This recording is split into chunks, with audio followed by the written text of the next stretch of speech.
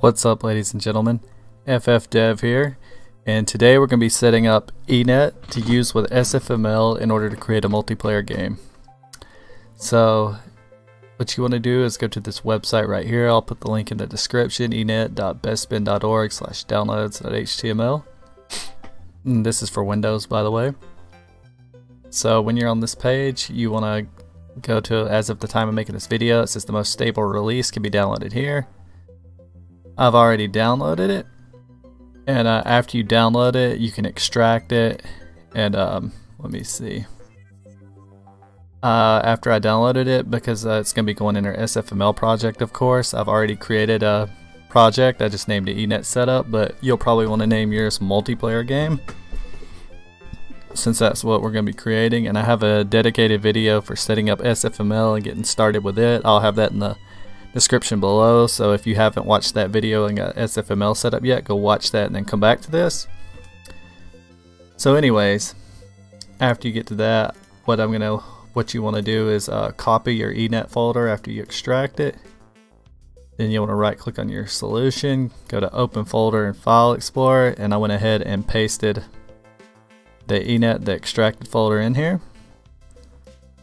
And then from in there, I'm just going to go ahead and take out this include. I could just use it in here, but to make things simple, I could just leave it in here. Why not? So I'm going to get this include folder, Enet, and because I'm going to be moving from my directory, from the solution, I only need to copy from here in our basic folder. If you're wondering where that's at for yours, it should be like once you get to multiplayer game, if that's what you name, where you can see your solution, anything past that to the include folder. Alright, after we get that, we can right click on our project after you copy that path. Go to properties, not our project, excuse me, our solution, properties, C++,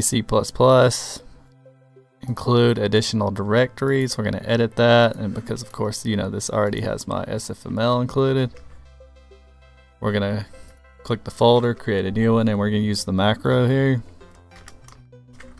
$solution dir, and then you can just paste that in, Enet/include Enet. Alright, we got that here.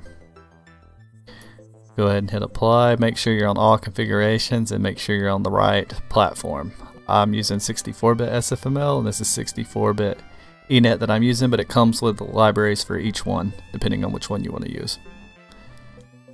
Alright, so after that, you'll want to go to linker, input, additional dependencies.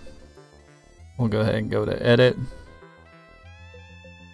I'll go ahead and click cancel real quick so I can see what we got. We'll just go ahead and close that for a minute. We had to double check to make sure that we're doing this right. Let's see where the library's at. I don't like the way it's set up necessarily, so I'm going to create a folder in here called lib,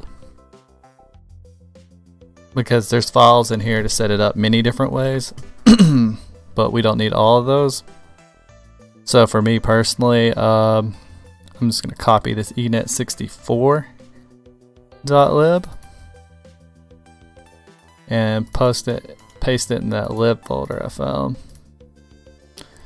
And let me double check, if you're ever wondering about something, you can always look at the installation, so we'll check at it right now. It tells how to install on different operating systems, but because we're going to be installing it statically, I'm just going to use the enet64.lib.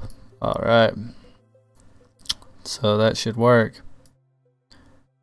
So now that we have, double check I got that in there, we'll go to our properties, on our solution, under linker, under input, additional dependencies, make sure you're on all configurations, and mine's on x64 because that's the platform I'm doing. I'll want to let's see,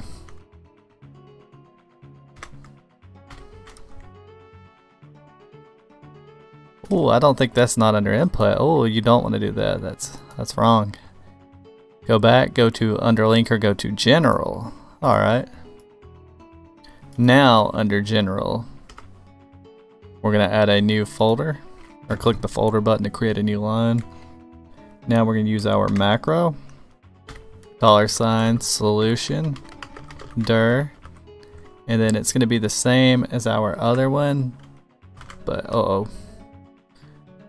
didn't mean to paste that. It's going to be almost the same as our other one. I think it was Enet, then the slash. Make sure you got the right slash. It's the one above the enter key. Enet, and I think I put it in lib. Pretty sure I did. Solution dir enet lib. If you're ever wondering about something, you know,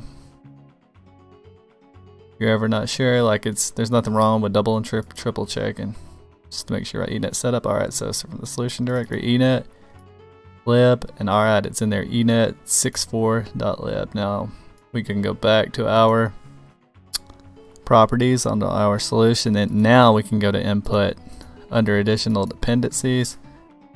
This is different options because I have the debug and stuff for SFML, but we're just going to leave this on all configurations for this, and type in Enet 64.lib, and we'll double check what the website says that's what it is. Alright, Enet 64.lib. And also, because we're going to be using some Windows functions that we need, or Windows libraries, the WinSock 2 libraries, you can just copy this directly from right here from installation to ws2_32.lib. So we'll pull our project back up. You can press enter and go ahead and paste that ws2_32.lib. Go back to this page and it says winmm.lib. We can go ahead and copy this. Go back to our project, paste that in, click on OK and apply, and see if that's everything we got to set up. This is the way we're setting it up. Alright, I'll just go ahead and minimize this for now. Click on OK, and now it's time to see if it actually works. So you'll want to put hashtag include enet.h. I think I can include it that way, or I can do it like this because it's directly in the solution, enet.h that way. And if everything goes right, we should be able to compile and not get a million errors, in which we did get some errors. So what you want to do now is right click, go to properties after you have right clicked on your solution name, go back to C/C++ under general. You're going to want to go to additional include directories. And just right here where we included enet/include enet, you just want to delete the last enet and leave it just the enet include. Because without that, it's not properly getting the header files. And after you do that, all we simply got to do is put hashtag include enet and then enet.h.